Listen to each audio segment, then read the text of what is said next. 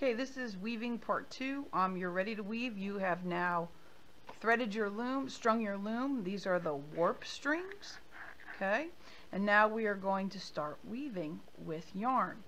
You're going to notice that the yarn in the art room is in cans, and so all you want to do is bring your scissors to the yarn bin, and you're going to pull the yarn out through the hole, and you're going to measure about an arm span of yarn. And once you've done that, you're going to cut it, leaving a little tail on the can, and then bring your yarn back over to your seat. This is the needle. We're going to be weaving with a needle. It has a point and it has an eye. This is the eye of the needle. Now, yarn has lots of different threads to put it together.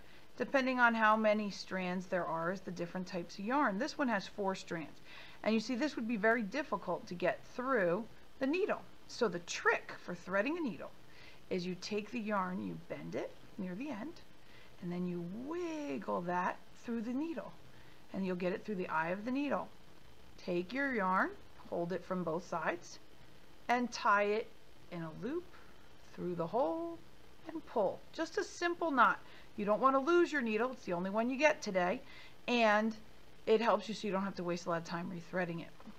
Then you're going to take your loom, doesn't matter which end, pick an end, and you are going to take your needle and you are going to go under, over, under, over.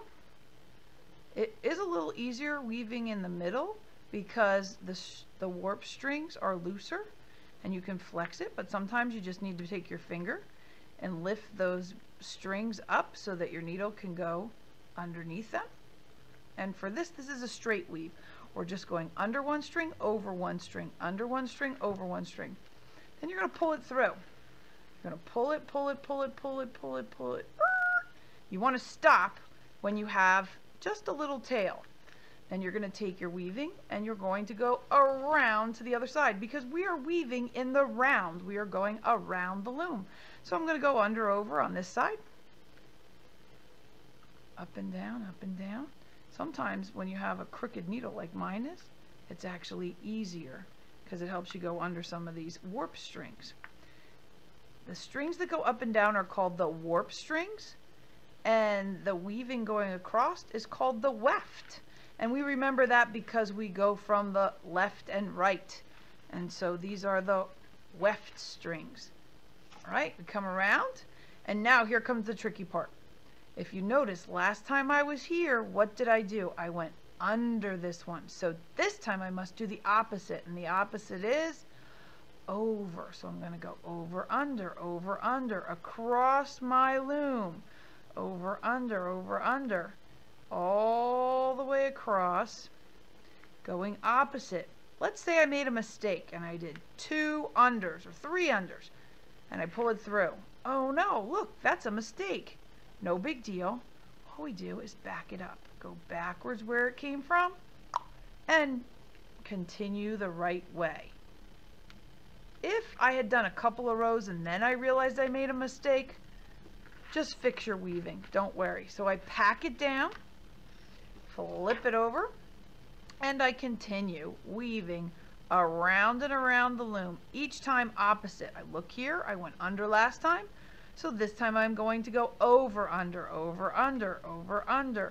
all the way across the loom, over, under, over, under. Notice this little stumpy one, I ignored it. Don't worry about it. Over, under. Now, when I flip it, look, it's pretty short. I don't have a lot of yarn left. So I take my needle off. I'm going to go get a new piece of yarn.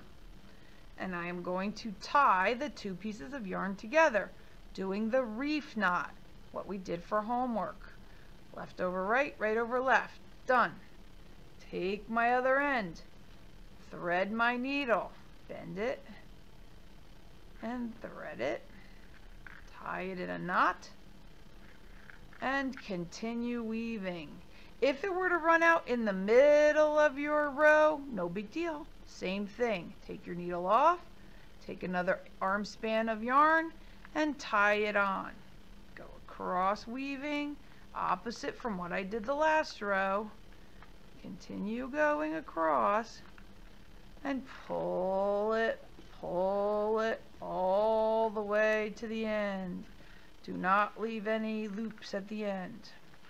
Okay, pack that down and flip it over again.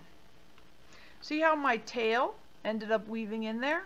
That's good. You want that to happen. Then we won't have all these extra pieces. But if you do, don't worry about it. In the end, I will show you a trick to get rid of those ugly tails that are hanging out. So keep weaving under over patterns for 10 more rows, and then we'll talk about what comes next. Good luck.